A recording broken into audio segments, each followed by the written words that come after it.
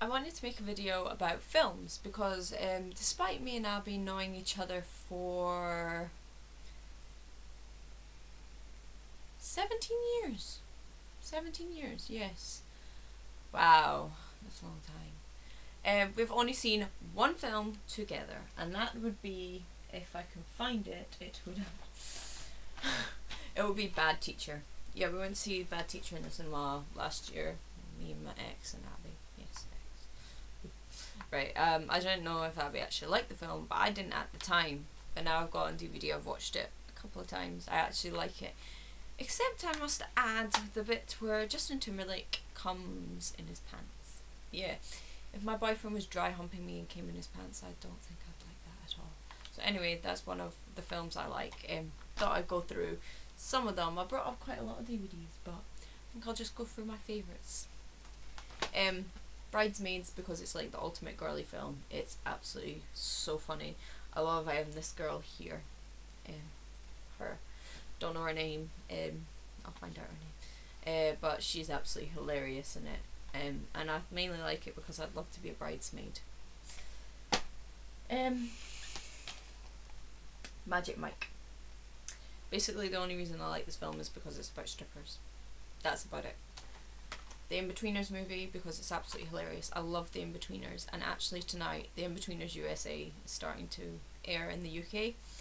So gonna watch that on probably tomorrow.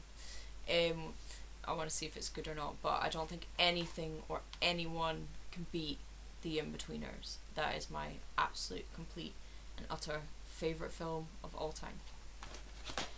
Meet the Parents, Meet the Fockers, because probably meeting your girlfriend or boyfriend's parents is the most scariest thing ever. I remember meeting my boyfriend's parents, scary as anything, but I think it's more scary if you're the guy meeting your girlfriend's father, and that's what Meet the Parents is about, because everyone says it's intimidating. I remember my boyfriend being scared of my dad, and my dad's the most unscariest person in the world, but he was scared, so Meet the Parents and Meet the Fockers.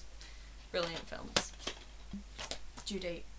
I saw it on my 19th birthday. This guy, what's his name? Zach Galifianakis? Don't know how to pronounce his name. This is his name. Yeah, he's absolutely hilarious. He's in The Hangover and The Campaign, to absolutely brilliant actor. Brilliant. I heard he's a comedian as well. Anyway, I've never seen him as a comedian. I've only seen him as an actor. But Due Date, you have to watch this film. Abby, I think you'd find this film hilarious. Borrow it from me or watch it. Saying borrow it from me, and there's no disc in the box. Need to find that disc. Obviously The Hangover, because it's just brilliant. Yeah, come on, guys on a stag do that goes wrong. What can be more funny than that? I love The Hangover Part 1 as well. This is Part 2. I like them both.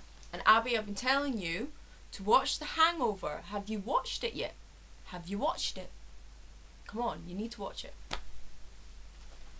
Knocked Up, mainly because that's why I'm more scared to be knocked up. And if I was knocked up by a guy like this, I think I'd be more scared. But I think the best line in this film is, I've sacrificed everything. My work, my body, my vagina. And then he goes, have you sacrificed your vagina? And she goes, it'll never look the same again. Best line ever. The Bounty Hunter, because it's got Jennifer Aniston in it. I love Jennifer Aniston. And it's about this guy who has to hunt her down because she skips bail. And he's her ex-husband. It's really, really good. Horrible Bosses, because again it's got Jennifer Aniston in it, and it's got the 3 worst bosses ever: the Psycho, the Nympho, and the Tool. And Jennifer Aniston plays a kind of sexy dentist, so what more do you want in a film? Abby, you have to watch this film. My favourite film of the year. You have to watch it. It is about a teddy bear who takes drugs. What more do you want in a film?